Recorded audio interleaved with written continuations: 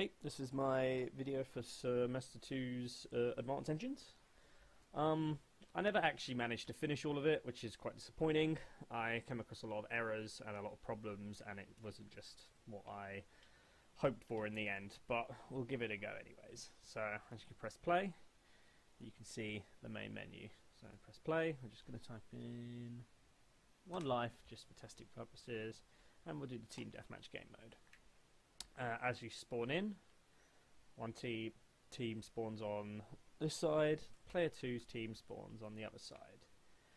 One of the issues that I came across was because both teams are facing each other, but the tanks both use the same map, the camera and coordinates, is players two's controllers were inverted. I did manage to fix that, however, so that doesn't seem to be an issue anymore.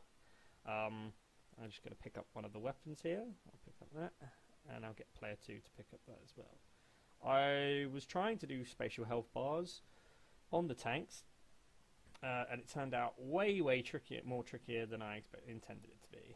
And as you can see, player 1, which is what I'm moving now, has a lovely spatial health bar above him.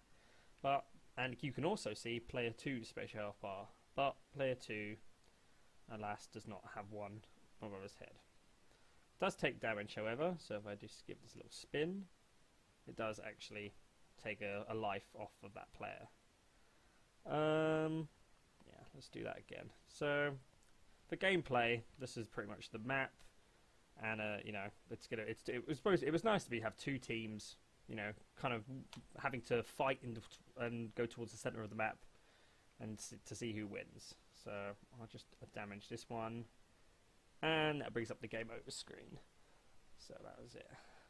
Let's just go back to the main menu. I had a lot of issues with this. You know, with the inverted controls, I had to basically just invert the tank speed for player 2, just for team 2's, because of the camera issues I was having. As for the spatial health bars, well, it's all this nightmare blueprint here that I never actually managed to fix. With the state of the project after semester 1, I'm not too happy with the state that it's in.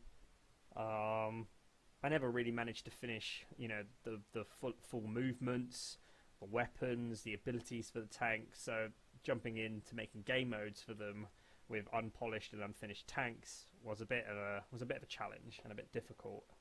I will continue to try and work on it in my own time as well. Obviously, I have to hand in before the deadline which is what I've got here. But yeah, that's pretty much it. Thank you.